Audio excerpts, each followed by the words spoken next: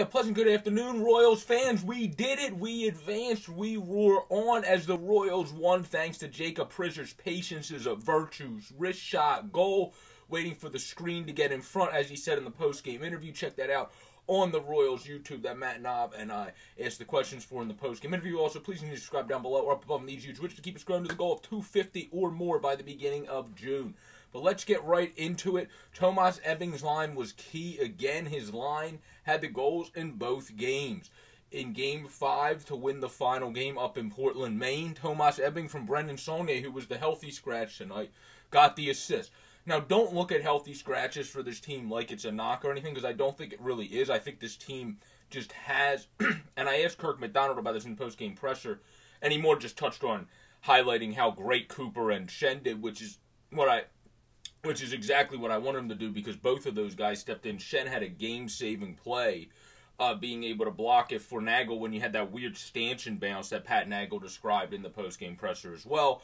And then Cooper had a brilliant play, which actually started the whole Donnybrook on the ice, that he was able to get down the ice, create plays on tic-tac-toe passing.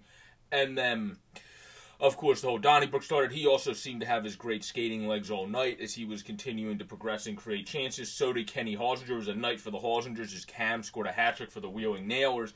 And Kenny had a fantastic game drawing a penalty, and then somehow, while getting knocked down, having a perfect pinpoint pass to Trevor Gooch to get off of his stick in about a nanosecond so he could score. This series, I think, was perfect for the Royals to build character. The one thing I saw a little bit differently than Coach in the beginning was the outchanced were 20-5 in the first two. I felt like in the first they started off great, then Maine had a good middle push, and then they ended great, so maybe that's what got the chance total high for the Royals, but I do think they didn't have the sexiest overall first. I thought they had a good first 2 minutes. Maine kind of controlled the middle, then they drew that power play, and then after that, Maine didn't control anything really until their push part of the third period, and the Royals had much better control of play. The only time I saw that I didn't necessarily see, I think, as good in the positive direction, I guess, as Kirk McDonald was the whole entire first period. I saw a great start, a little bit of a snag in the middle, and then a great finish that continued through the second period, and then into the third period where, as Kirk McDonald says, of course you're going to have a push late from these teams. It's the postseason. You pull the goalie. You see it even, this is me adding this part, but you see this even at the NHL level where teams have massive pushes once the goalie's pulled at the end and you're hanging on by your heartstrings. Your heart's beating a million miles a minute because you're nervous as heck. But Pat Nagel was huge in this game coming back down. He's a star of the game. He might have let one in he once back, but then he was brilliant otherwise, and the team stepped up around him. That stanchion play is something that's going to happen 0 times elsewhere going forward. That was just a weird play that Mike Shen was Mr. Awareness on the spot as he was able to get that block. Of course, Mason Millman also had a good block in front, as well as McFadden, who it looked like Fad's got his stick on it, as Nagel was saying when it went across to Nick Masters, somehow that puck stayed out of the net. So there was very tenuous, stressful plays in this game that the team stepped up big and was able to get blocked, which is huge to see going forward. And that's why, in conclusion, in this video, after winning 3-2, showing perseverance, after not being able to go for the empty net and be successful, the Royals played their best game in the second game, winning 3-0, getting a shutout for Logan Flodell after they wanted the shutout for him in the first game.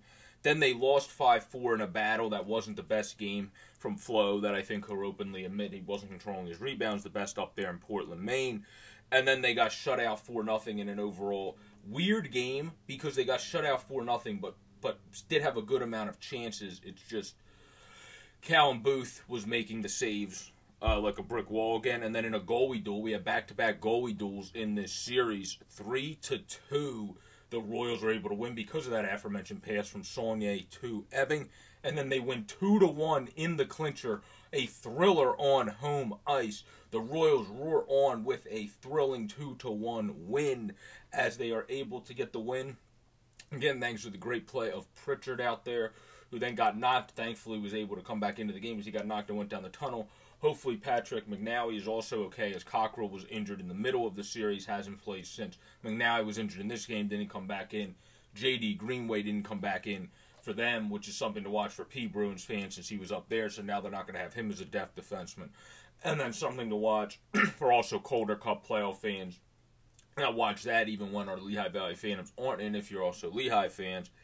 Callum Booth is definitely someone to potentially watch. I don't know if he already did go back up. I didn't look at the transaction wire before this video, but could go back up to be the third goaltender with the P Bruins, because that's basically what he was doing and doing a good job at doing behind Grosnick there and Kaiser. But this has been a quick video recapping the thrilling win and the thrilling series win for our Reading Royals as they roar on, as tonight at 5:30, the Trois-Rivières Lions take on the Newfoundland Growlers. Whoever wins that game is going to be your opponent. Peace out, everybody. Stay safe. Please subscribe down below or up above on the East Juice widget to keep the channel growing to the goal of 250 or more by the start of June. Peace out, everybody.